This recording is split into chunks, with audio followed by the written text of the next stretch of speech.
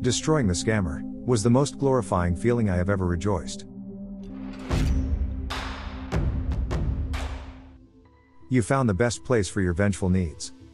Most people are willing to pull their own weight and provide for their families in an honest way. In this episode, we'll talk about those who don't, and they'll scheme, plot and scam to part you from your hard-earned coins. We start off with an pyramid scheme scammer who promises the world, but requires your soul as a startup fee. He ends up paying more. Followed by a bored employee, who puts on his hero's cape to make sure a hotel scammer loses his job, and is put behind bars. Next, a con man's fairy tale, in which he tries to rip off his client, by never finishing a project after stealing the materials. Too bad a client found out about his fake license, and tells the local news. Lastly, print shop artist doesn't believe in copyright, and certainly not in sharing the profits he made off of other people's work. But this is why he lost all that's dear to him. Especially the art, that's not even his. Little side note before we start. There are some things pizza can't fix. But after repeatedly smashing the like button, we might as well offer it a piece as an apology for all the bad moments it had on this channel. Naturally, viewer discretion is advised. These true revenge stories might be disturbing to scammers. About 6 or 7 years ago, I was trying to enlist into the military. I ended up not joining, but that's a story for another time. At this point, I was led to believe I was about 4 months away from leaving for boot camp. I was running out of savings, and needing a part-time job for some spending cash while I waited around. So I did what any enterprising 20-something would do, and searched Craigslist for jobs. I normally hate sales jobs, especially those based on commissions, but figured it would be a great way to earn some extra cash short-term. Found a few job listings that looked promising, and put out some applications. A few days later I received a call from David. He was opening up a new store and needed associates. He liked my resume and asked if I'd be available for an interview on Friday morning. I was very upfront with him, and let him know that the distance was a bit more than I'd normally drive for a retail job, and asked what he was offering for an hourly rate, to see if it was worth the drive. He told me that they were planning on offering an hourly rate in the mid-teens, along with commission. Seemed like an okay deal, so I agreed to be there Friday at 8 a.m. Friday arrives as a cold, rainy day. I wear a nice shirt and tie, and drive in heavy traffic to the address David provided. I knew the area from a previous job, and eventually found the strip mall I was looking for. However, I'm not seeing any signage for the company name that was listed. There is, however, one empty space with no signage and 2 people inside. Okay, maybe they haven't gotten the store set up yet. No big deal. I had arrived early, knowing how bad traffic can be in that area. While in my car, I witnessed a young lady in business casual dress remove a sign from the window stating, "Retail space for rent," with phone number added. Okay, a little weird, but maybe it's the first day in the space. I walk in about 5 minutes early, and immediately my BS meter goes from yellow to the highest level. The tables are all simple plastic folding tables. The kind college kids would buy for beer pong while on a shopping trip to Target. The walls are plastered with laminated charts featuring tons of dollar signs, smiling faces from stock photos, and an organizational chart showing an all too familiar shape. A pyramid. God damn it. Alright, might as well have fun for a while to wait out traffic going home. The young lady in the dress approaches me, introducing herself as Cindy. She welcomed me to the company, and asked me to have a seat. She sat at her desk, another plastic table, and pretended to go through paperwork.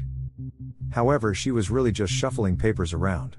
We get to chatting, and I ask her how long she's worked for David. She says she's been his secretary for about 6 months and that I'm going to love it here.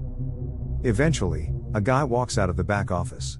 Early 30s, clean cut, wearing an ill-fitting suit from JCPenney's. As he is walking over, all smiles, Cindy says, "Dennis, our newest recruit is here." The guy stops in his tracks and gives her a cold stare. "It's David, Cindy. We've been over this."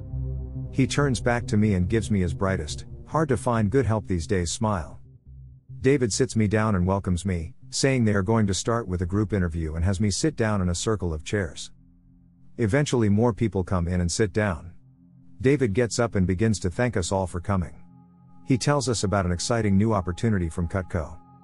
He pulls out a set of knives, and explains how with his company we can make as much money as we want, all while setting our own hours. He even pulls out a textbook, saying about how this company's revolutionary tactics have even been featured in college textbooks. He opened to a page, his hand covering parts of it, making sure we can all clearly see the words Cutco in large letters on the page. Sad to say, a lot of the other interviewees were very impressed by this. One pregnant girl seemed very excited that she could work around her pregnancy and upcoming birth. David was going on and on about how much money he's made and how hard workers will rise to the top quickly.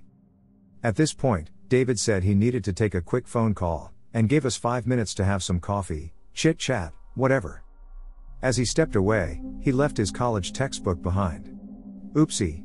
So I pick it up, find the earmarked page, and read. As I thought, it was all about pyramid schemes, and it had Cutco as one of the largest examples. It goes on to talk about how these are essentially scams, not economically viable, etc. I decide to share this all with the group.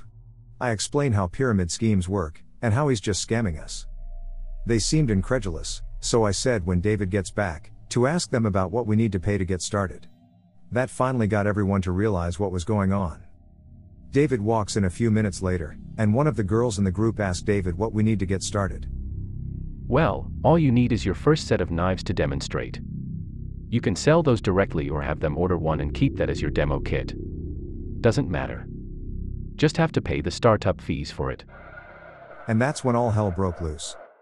One kid stands up and tells him to go frick himself, saying he's wasting our time and he's a prick for trying to pull this crap. The pregnant girl is crying, because she thought she found a place that would allow her to work despite being pregnant. David is clearly confused and flustered, and asking who told them all this. When it becomes apparent I'm the wrench in the machine, David gets upset and starts telling me to leave. People are yelling at David, David is yelling at me, Cindy is trying to tell everyone she never met David before today and didn't know what this was about. Eventually, we all walk out leaving David behind. As I'm walking to the door, I see, leaning against the wall, the sign that was in the window before. As I get into my car I dial the number. Eventually I get through to a person, and ask about the property for rent at the location of David's company. The nice lady on the phone apologized, saying they had just leased that property out. I asked if she knew how long the lease was for, as I was really interested in the property. She said she wasn't sure, they hadn't done the official paperwork yet. They were on their way to the space to sign everything with the leaseholder in a few hours. I told her everything that had just happened to me, and about David using the space for a pyramid scheme. She got extremely upset, saying that this stuff happens all the time in the industry. They would go to sign but last minute, the leaseholder will decide to opt out, after using it for some fly-by-night operation. She thanked me for the info, and I thought that was the end of that. Or so I thought. A few weeks later, I received an email from David, telling me how I ruined his life. About how the property management found out what was going on, and weren't refunding his down payment on the space. Saying he violated a clause in the paperwork he signed to hold the property. How he knew I was the one who called, because I'm a terrible human being. Now he was out thousands for the space and supplies, how he only wanted to give us jobs and help us. It was a long, very angry email, with several things said about me and my mother. So I called the number again, spoke with the same lady I did before, and she was very interested in an email from David, where he essentially admitted to what he was trying to do. Said it would help them all in the legal proceedings. And don't you know I was more than happy to send that email along to her. Her lawyer said it should be an open and shut case at that point. I like to think, I'm a helper.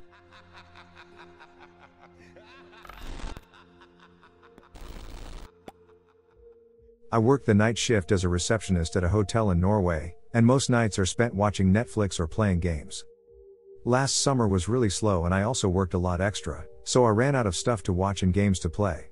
One night I got a mail from someone named Scooter. He wanted to book a room for almost 20 days. I just had to send him the price and confirmation that we had rooms available, and he would then send me his credit card info for me to pre-charge. Normally we just delete these kinds of mail, but I was bored out of my mind, so I responded with an offer for around $2,000 for the entire stay. Also made sure to inform him that he could cancel for free up until the day of arrival. This is probably the most common fraud attempt in the hotel/travel industry. Unlike most businesses, we are able to charge credit or debit cards with only the card number and expiring date. No need for a PIN code, CVC or other authentication methods. Our software also allows us to deposit money directly to local and international bank accounts by using the card number. Because of this, scummy scammers like Scooter will try to prepay with stolen/skimmed cards, but then cancel the booking and asking us to refund the amount to a different card. A couple of hours after sending him the offer, he responded with a Visa number and told me to charge him as soon as possible. If validation succeeds, it will return with the card owner's name 90% of the time. I checked the card with our validation software, and to my big surprise, it didn't belong to a Scooter. I sent him a new mail stating that the card was declined because of insufficient funds. He quickly replied and gave me a new card to try. Guess what? This one didn't belong to Scooter either. Wasn't even the same person as the first card. By checking the BIN codes, 6 first digits, I found which banks had issued the cards. Not even issued in the same country. My plan was to just call the banks and inform them of the attempted scam, but there were still several hours before I could go home, so I decided to mess with Scooter a bit more. Sent him a reply that the second card went through, and also the reference number for his stay at our hotel. As expected, a couple hours later Scooter sent a mail canceling the order and asked if we could refund the money to a different card, as he had lost his wallet and deactivated the card he paid with. This card was issued from a Polish bank. Not sure why, but Polish bank accounts are often used by people who want to launder money from bitcoins or narcotics. You can buy a legit card for around $500 that is registered to some guy or girl in Poland from the dark web. At this point, Scooter was probably pretty happy about the $2,000 he soon would receive. I replied that it was no problem for me to transfer the dollars to a different card, as long as it was valid. How fun would it be, to cancel his own card, so that he had to spend $500 for a new one? Not fun enough, but I still went through. In the last mail, I wrote that he could send me the card number, but that our email server would go down for maintenance in a few minutes, so my boss would do it on Monday. It was now Saturday morning, so enough time for the charged bank to call us and reverse the transfer. If he needed the money right away, I told him to call the hotel before I ended my shift at 7 o'clock. He called almost immediately, and I wrote down the card number and his phone number. Told him I'd transferred the money, and that it would be in his account by 12 o'clock. My shift ended, and I went home with all the info Scooter had provided. Wanted to see if I could find out who he was, and of course, this scammy bum had an open Facebook profile that I found using his phone number. He even listed his address and employer. Looked a bit like the artist Scooter, but with a more distorted face and spiked hair full of gel. He lived somewhere outside of London, in an area I would describe as a British trailer park. Houses that were nice at some point, but where the owners had spent £0 on maintenance since it was built. Thrash everywhere, and broken windows that were boarded up or fixed by sealing the holes with garbage. Now to the fun part. According to his Facebook profile, Scooter worked at a hotel. This meant that he would have access to card information from guests that booked through sites like Booking.com. I called the manager of the hotel, and told him there was a reason to believe that one of his employees was trying to commit credit card fraud, and that the card numbers could belong to their guests. Gave him the name of the people who owned the card Scooter tried to pay with, and to no surprise, both had stayed at the hotel. Told him it was Scooter, and the manager just exploded in anger. Not 100% sure what he said because he was screaming so loud, but I think Scooter wasn't a normal employee. He worked there through some kind of government training program or something. After talking to the manager, I called both Visa and MasterCard International and told them about Scooter's little business venture. Apparently it's pretty easy to check if there are more cards that have been involved in fraud, where the cards also have been used at Hotel Scooter. With his Polish deposit account info, they would also be able to pin it on Scooter if he had been successful in scamming anyone, and sue him for the amount stolen. The police called me later to get a statement regarding the whole situation, so I know that the manager reported it to the police. Not sure what happened to Scooter, but according to his Facebook profile, he no longer works at the hotel. Or anywhere else as far as I can see.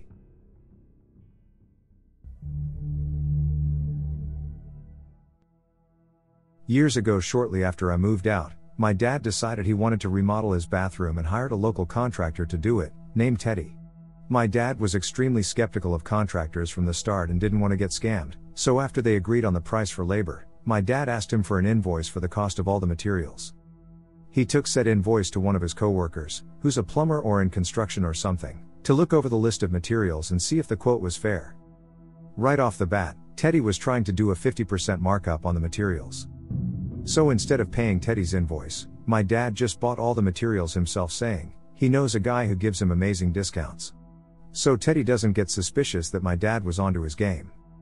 The bathroom is not even close to being done after 3 months, despite Teddy telling him it would take 2 months tops. My dad had to travel for work and would be gone a week, so he asked me to house sit and make sure Teddy shows up to work and doesn't steal anything. From the start, Teddy tries to become buddy-buddy with me, but I didn't like him and brushed it off by asking how the bathroom project was developing. Over the course of the week, he tried to upsell me on a bunch of things he said he needed to finish the bathroom. Most of it was electrical work which he didn't have a license for. My dad filled me in before he left about what was quoted in the labor, and there was no electrical work quoted. So I told him no, to just stick to the original quote. Once my dad comes back, I filled him in on all the additional charges Teddy tried to tack on. He also didn't show up for 3 days, saying he hurt his shoulder while tripping over his cat. Then he tried to install the new ceiling light, which he was not asked to install because we had an electrician coming to install it.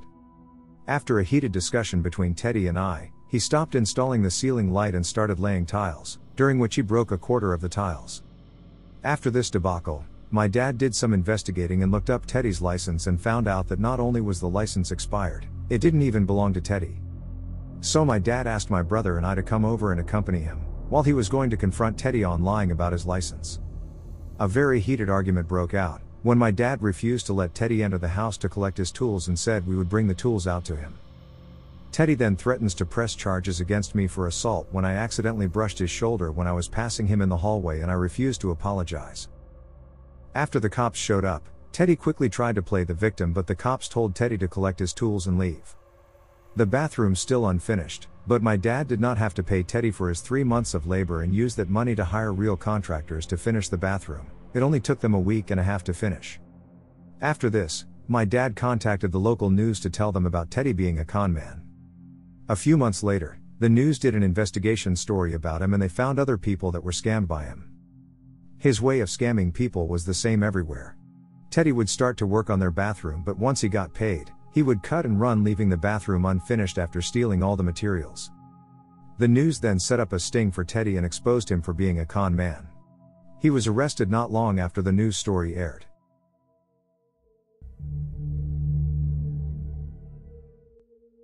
I'm an online artist and this took place when I was in my early 20s. There was a popular artist who calls himself a professional and works in the industry. I actually used to look up to him. Let's call him Zach. Lately, I noticed how Zach's art looked eerily too familiar to a piece of media I've seen before. So I looked up the images and found it too matched up to his art. He was directly referencing official art and profiting off of it, by selling it on his print shops online. He didn't make any effort to make the reference detaches from the original piece. I confronted him about it, sending a detailed message not to do that and the possible consequences. I have seen artists in real life who are sued for over $100,000 and to the extent to going to jail, for doing what they did.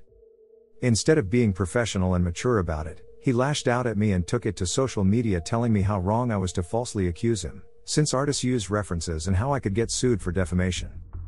I was dumbfounded at how clueless he was, not even comprehending what I was talking about. He included my username and my blog, which had links to my contacts, my emails, Facebook page, art accounts and Instagram.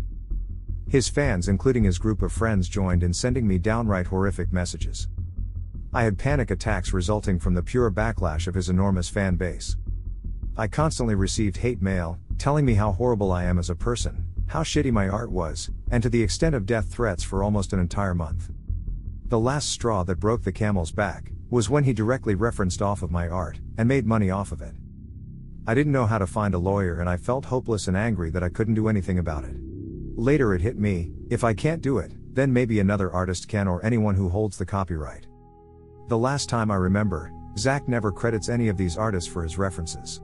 I looked into the art he referenced and examined each official company matching Zach's art. I used Google search to find anyone working for said company and voila! I found a staff member for a branch in a different continent. Let's call him Cody. I contacted Cody's Facebook and tipped him about Zach's activity through Messenger. I uploaded and sent a copy of their art and Zach's art for comparison. Cody just simply replied, "We'll contact our legal team, thanks for the notice." Another week passes by and during this time, he constantly posts on every damn thing I post about in my art blog. But then it happened, silence. I checked his print shop, and saw that it was removed. His response to my message was taken down from his social media. He stopped talking to his friends publicly. Days later, a fan was asking about him and he responded how he is no longer friends with them cause they are toxic hypocrites. One of his former group of friends contacted my friend and cried about how awful of a bully he was. Of course, my friend didn't care. It was the most glorifying feeling I have ever rejoiced. This would have been avoided if he at least heeded my warnings. How he handled the situation was not professional at all. About 5 years later, I had been informed that apparently, he has a tough time getting back into the industry after there were allegations of his past copyright infringement. The biggest one was having a lawsuit with the big company Cody worked for.